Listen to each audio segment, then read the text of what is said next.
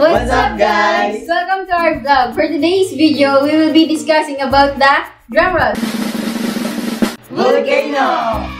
Yes, you heard it right. We will be discussing about the volcano. And to make our video more exciting and interesting, we will create our own volcano that will help us in determining its parts. So, what are we waiting for? Let's go! So, after a few minutes of discussion, we came up with an idea to use recycled materials in creating our volcano. So, we can reduce wastes and utilize items that should be disposed. We have used old newspapers, magazines, and used papers from school, empty bottle, and used illustration board for the base. And for the magma, we need the baking soda, vinegar, dishwashing liquid, warm water, and food coloring.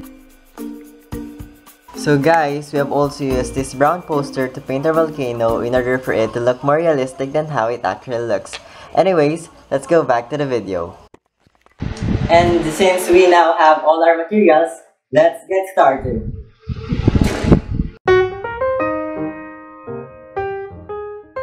First, let's put the empty bottle in the center of the illustration board because it will serve as the pipe or the conduit where the magma will travel. We will hold it together using tape so it will stay in its place. And after that, we will use our newspapers and magazines to shape our volcano by taping one end to the bottle and the other end to the illustration board. Apply as many layers as you want until you achieve the shape that you desire, but remember that the layers should be dry before putting another layer. Now that the newspaper and glue are completely dry, it's time to paint our volcano. Let's put some details. Color and design around it. We will be using brown paint since most of the volcanoes are color brown, but you can also use gray if you don't have a brown poster.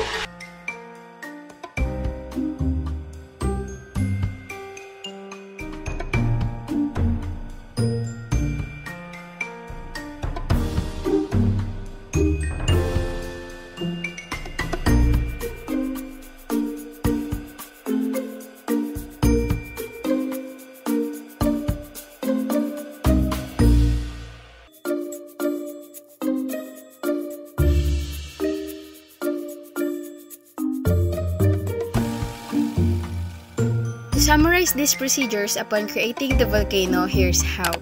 First, put the bottle in the center of the illustration board. Second, hold it together using tape. Third, add crumpled newspapers around the bottle and form a volcano shape. Fourth, cover it up with flat papers. And lastly, paint. And finally, we're done creating our volcano, so it's time now to identify its parts. The empty bottle will serve as the magma chamber and conduit at the same time. This is where the magma will reside temporarily on its way to the upper mantle and to the Earth's crust.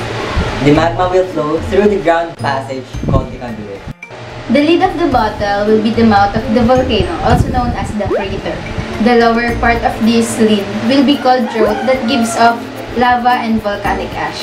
The result of the chemical reaction between the baking soda and vinegar will produce an explosion that will serve as a volcanic eruption.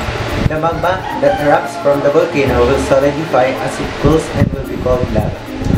The vinegar will serve as the molten rocks beneath the Earth's surface, or commonly known as magma, while the lava is the mixture of the vinegar and the baking soda.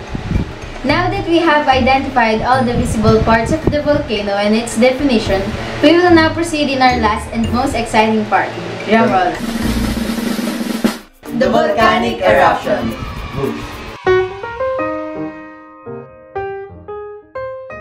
We will also guide you on how to make your volcano erupt. This activity needs to be done outside of your house or in a wide area because it will create a really big mess.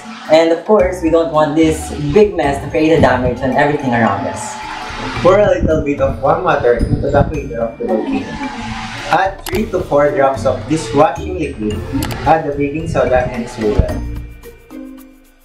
In a separate container, put the vinegar and add a few drops of food coloring to make it look like a lava. Pour the vinegar into the volcano crater, step back and watch how the volcano erupts. So as you all can see, our volcano has a cone shape, and volcanoes with this kind of shapes are called cinder cone. They are the most common and simplest types of volcanoes.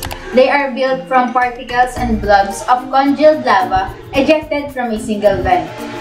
And that's how you create your own volcano and make it erupts. You guys can also do it at home, but make sure to do with your parents or elder siblings to avoid unnecessary deaths. And that's it. Hope you guys enjoy our video for today and learn something from us as well. This is Carl Ivan Abonin Jienelle, Rollon, And then Robin Manzana of of STEM STEM 11A. See you in the next vlog. Bye!